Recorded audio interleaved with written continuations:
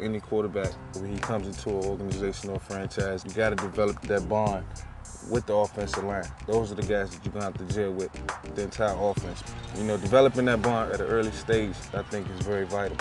My relationship with Michael is sort of like a brotherly love. We was in school together all day, practice. After school, we go home, chill, whatever. Every day, all day, we was around each other, so that what made it much better on the football field because we had that connection. After the fact, when you look back and see what transpired, you know, you playing with a guy that was #1 quarterback, overall pick.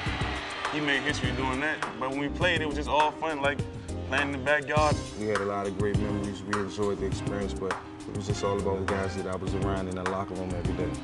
Seemed like on the field, we just look at each other, we didn't know exactly what the other person was doing. If I looked at him, he looked at me, he saw the coverage, I saw the coverage. It was like automatic connection. I'm a receiver, so my job is to catch the passes, no matter how they come. And I made it happen every time. Beautiful catch by Andre Harrison. We just try to go out there and have the mindset of winning each and every down. He's gonna get you the ball. If you did your job, you would get the ball, and that's what made us even better. But whenever things broke down, he was there to save us, and he saved us every time. We just knew that when we go on that field, it was time to do what we had to do. He had it from his angle, and I had it from my angle. We was two superheroes.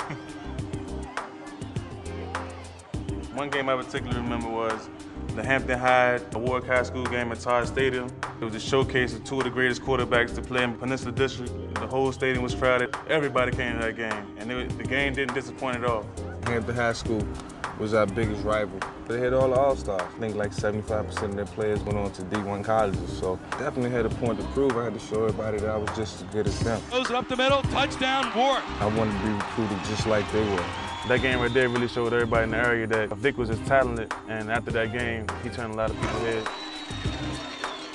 You know, it was a game where you had to step your game up. Be part of a team is a unit, a family. One player can't do it in football. Football is 11 players, and without 11 players moving the same way, full speed ahead, you can't get it accomplished.